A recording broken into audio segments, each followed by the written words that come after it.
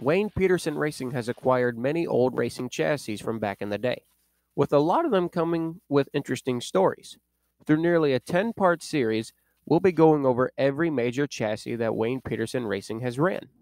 Today in particular, we'll be talking about a former Richard Childress racing chassis, B053, standing for Busch Series. It was originally built in 2006, but didn't actually run its first race until 2008, while running its last race for RCR in 2010. It was then resurrected by Wayne Peterson Motorsports in 2017. Now join me as we look into the history of RCR chassis B053 2006 to 2017. It was first used in 2006 Daytona testing, was then used as a backup car for the number 21 team for the plate races, which were driven by Jeff Burton and Kevin Harvick. It was used again in 2007 for Daytona testing, but only used as a backup car for Kevin Harvick at the plate races. It wouldn't actually run its first race until 2008, where it was tested at Daytona by Clint Bowyer in preparation for its first race. The 2008 Daytona race, number 1 out of the 2, saw Clint Bowyer start second and finish 25th. After an on-track incident on lap 93 caused 053 and Bowyer to pit under green and simply couldn't recover. Coming into Talladega, 053 was repaired, and on lap 10, though, was unfortunately involved in another crash with Clint Bowyer. This wreck saw another driver, Dario Franchitti, actually break his leg in the crash. 053 was heavily damaged on the right side, but still managed to finish the race in 25th, 24 laps down. It was very crucial for 053 to finish the race, as Bowyer was 41st after the crash and gained 48 points after coming back out. Climbing up to 25th in the finishing order, Bowyer would win the championship by 21 points. He credits this race to really helping make sure that he won that title. Now, let's look at Bowyer's crash. Note, Bowyer is in a yellow and blue race car. Trouble on the racetrack. The 40 of Dario Franchitti has had contact debris off of one car. Are you all clear? You okay? Looked like we saw a tire explode right in the middle of this pack and maybe cause this big wreck. I don't know if that comes from just incidental contact, but you definitely saw some tire debris flying. Yeah, first caution of the day, lap number 10. Franchitti involved, the 91 of Larry Gunzelman involved. There's the carcass of what's left, all heavy damage on the left side of that Dodge. And there's the points leader, Clint Bowyer. The 2 car. You know, we see this close racing, and at times it gets even closer than what we see. There's actually rubbing that takes place. And these cars have very little fender clearance anyway, and you build them to go fast, and so you don't give much clearance. So you said you thought you saw a tire explode there, and that could very well be from a tire rub. We're watching this from high above, trying to figure out exactly what happened. And you can see Dario Franchitti looks like he loses a tire getting into the corner. 053 was originally scheduled to run the Daytona July race, but due to heavy damage, another car was prepped, and 053 was then instead repaired and ran at Daytona testing in 2009. 053 would return with a vengeance for 2009, putting up blistering speeds in Daytona testing, and coming into the first Daytona race, would start and finish third, leading a strong 33 laps. 053 surprisingly skipped Talladega, as 054 was running instead. It was a good thing, though, as Clint Bowyer would crash with future boss Michael Waltrip. 053 would return to Daytona for the July race, and boy was it dominant, starting and finishing first, leading 48 laps, including the last 30. It was a very successful win as 053, as we'll now see here. Coming to the white flag, and it's just like we've seen. Oh, look at that 10-car slide up there. Well, Casey Kane up across the racetrack. And he trouble is all over the place. They got another crash. Oh, Mike Bliss hard into the wall. The white and the caution flag. And heavy damage. There's Bliss. There's a 23 car of Robert Richardson. Well, that'll do it right there. They took the white flag. Looks like that might be the win for Clint Bowyer. And on the caution, it's where they are on the racetrack. All right. Finally won at Daytona. Childress needed that right now. Good job there, Pookie. He got his first career Daytona pole today, and he got his first career Daytona win tonight. Clint Boyer gets it done here in the NASCAR Nationwide Series. I'm waiting to see that checker flag, and then I'll holler. Yeah, he's just like me. They're not over till you see that checkered flag, but I think it looks good for you, Richard. Great job, everybody. Tribute there.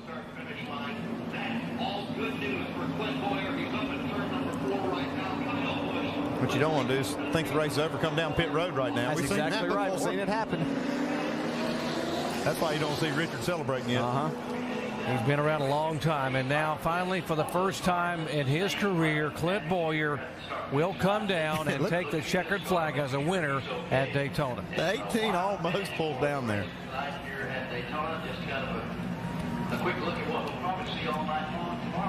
There it is. Now they can celebrate. Guys. Hell of a job, Clint. You done it, buddy. Hell of a job. Good job there, Doug. Everybody.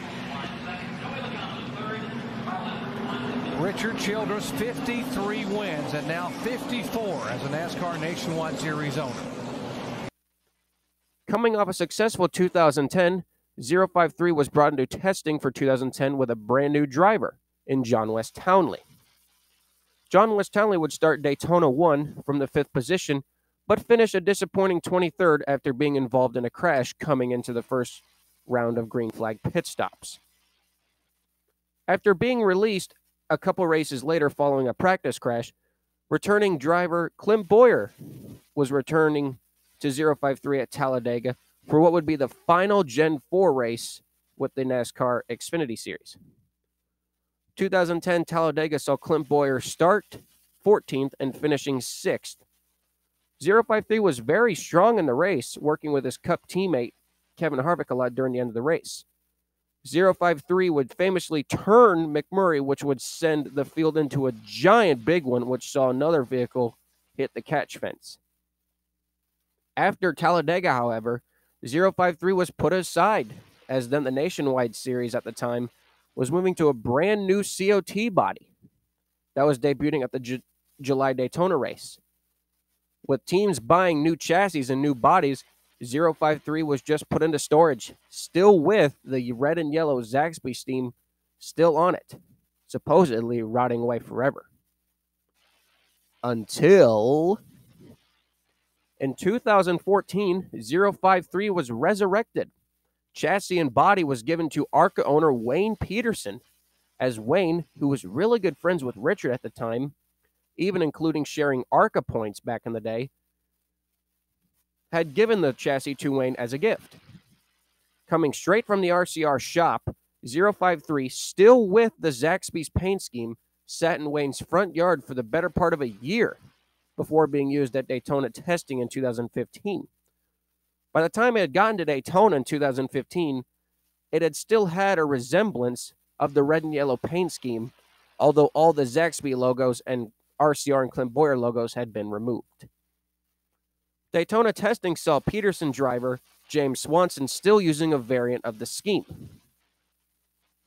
Swanson would go into Daytona, start 34th, but finish a disappointing 40th after losing an engine early in the race.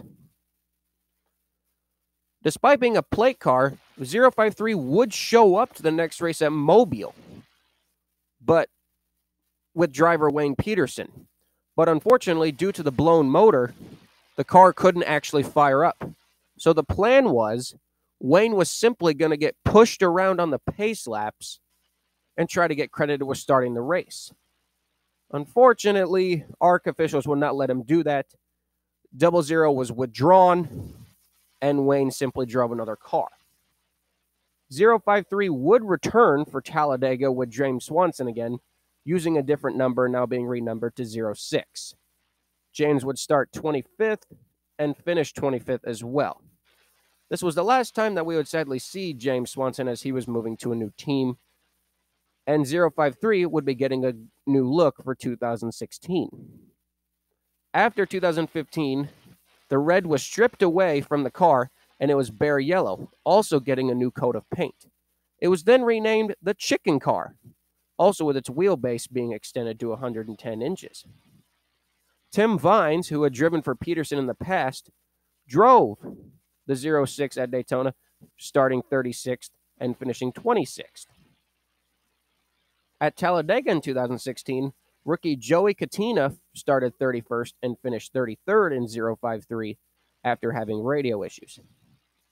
Despite being a car strictly for plate tracks, 053 was brought back out after FedEx, another one of Wayne's cars, blew up at Pocono. With 053 only being the car that was ready to go, it was brought out to a bunch of short tracks. It would be renumbered from 06 to 00 and would be used as a start and park entry with Wayne Peterson at the wheel. Competing at Michigan, running 2 laps and finishing 32nd. Competing at Madison, running 4 laps and finishing 23rd. Competing at Winchester, running 2 laps and finishing 22nd. And competing at Iowa, running 1 lap and finishing 28th. 053 would not return until Daytona 2017. Daytona 2017 saw another new driver to 053 in the Peterson team, Scott Edwards. Edwards would start 37th and finish 24th. But the story behind the race for 053 was sadly a sad one. With just 20 laps to go, and with no Ilmore motor, running top 20, the 06 accidentally got debris stuck in the car. Unfortunately, ARCA made them pit under green, which lost them 5 laps. 053 would have to settle for 24th place instead of what would have been a top 15 finish. Longtime Peterson driver Don Thompson drove the car at Talladega later that year, starting 17th and finishing 20th. Just like back in 2016, 053 was brought back out due to one of Wayne's other entries being totaled in a previous crash. 053 was returning of all places at a road course, Road America, a 4.48-mile road course in Wisconsin. 06 was being driven by Mark Munier, starting 25th, and surprisingly did not start and park the race, finishing the race in 23rd. The 06 would run in 4th gear, though, the entire time, and finish the race 6 laps down that day. At a road course, Wayne would bring 2 superspeedway cars. 053 was randomly brought back out again for the Kentucky race later in the year, simply used as an extra start and park car to get some extra purse money. It was renumbered the number 90 simply because it was the 06 decal flipped upside down. James Swanson would return to the team, running just 1 lap in the car and finishing 28th. To date, this was the last race for RCR-B053, and to this day is still sitting under a tarp at Wayne's home, still with the number 90 on it. But from reports from crew members, they are hoping someday to resurrect 053 and give it a comeback. Now let's look into 053's race statistics year by year.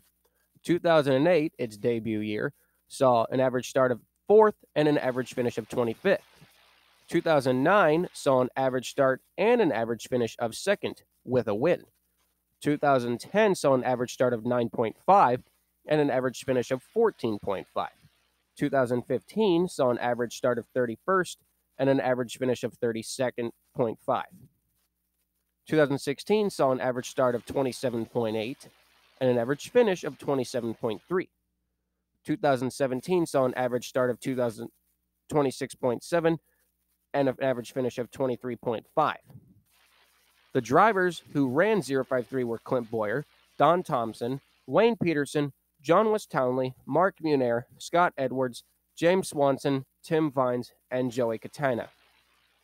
RCR-B053 ran a total of just 18 races across 11 years and will hopefully run again someday. Till then, thanks you guys for coming along on this journey with me.